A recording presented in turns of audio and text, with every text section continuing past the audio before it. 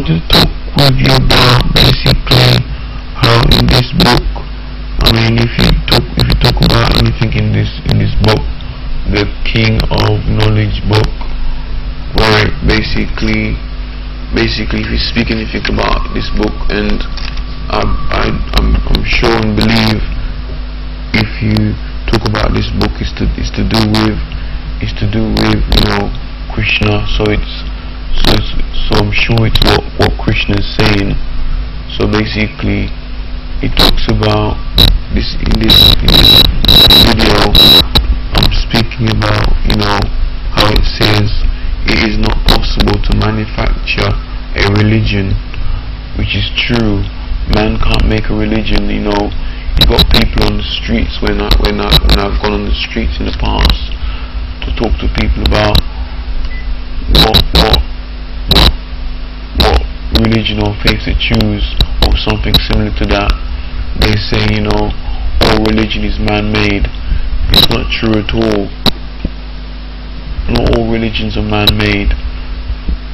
So basically it's down to you to find evidence for yourself personally, whether this God is true for you, whether Krshna is true for you, whether Bhagavad is true for you, whether Bhagavad Gita is true for you, whether Kunti is good for you, or even Krshna consciousness or Krshna is good for you.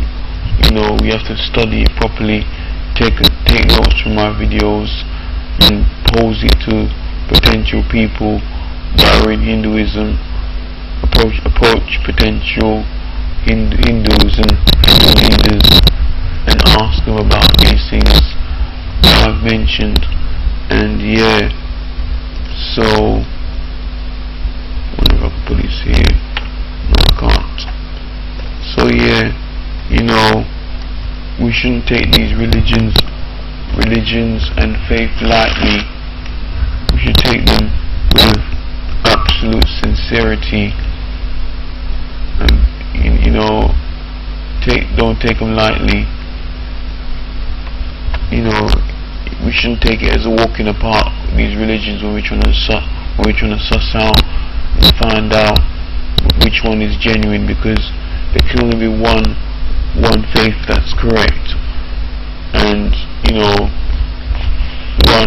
one religion, if you want to call it that, because not all religions call themselves religions or religion.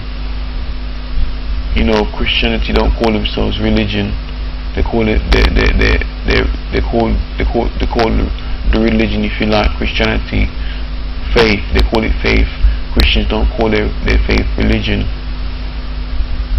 I'm talking about Christianity because it talks about Christianity in this book. So I will keep mentioning it if I need to. But it does mention Christianity in this book, so that's why I've mentioned it. I'm not mentioning it because I want to bring you to Christianity by force. It's down to your choice eventually. So yeah, we must study properly these religions and find out hard documentary evidence dating back from as far as possible. We can't just jump into any old religion, any old how. We have to study it properly, because some religions do sacrifices, kill people, baby sacrifices. Even now as I'm speaking, this video might be old, but or outdated, but it still matters in today's society, or in your society, whenever you're watching this video. So it's not old in a sense. So yeah,